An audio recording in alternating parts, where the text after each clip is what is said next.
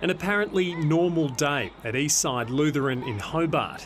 But thanks to COVID-19, things aren't as rosy as they appear.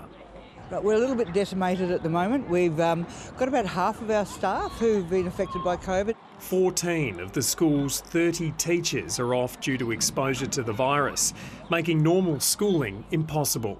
In the primary school, what we've had to do is some classes have been mixed with other classes.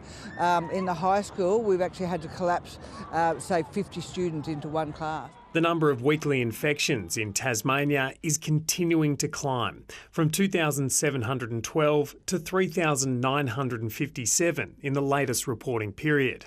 At times like this, there would normally be a pool of relief teachers for Eastside Lutheran to draw on. There is nobody. There is nobody. For Salamanca stallholders like Emma Hope, who recently contracted COVID, help is even harder to find.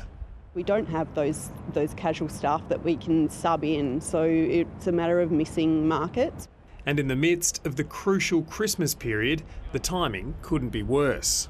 It is a matter of missing a whole week's wages if you do have to miss a market. The Tasmanian government says it's in the process of winding back some of its pandemic measures. State-run PCR testing clinics like this one will be packed up by the end of January, something the Health Department has cautioned against should case numbers remain high.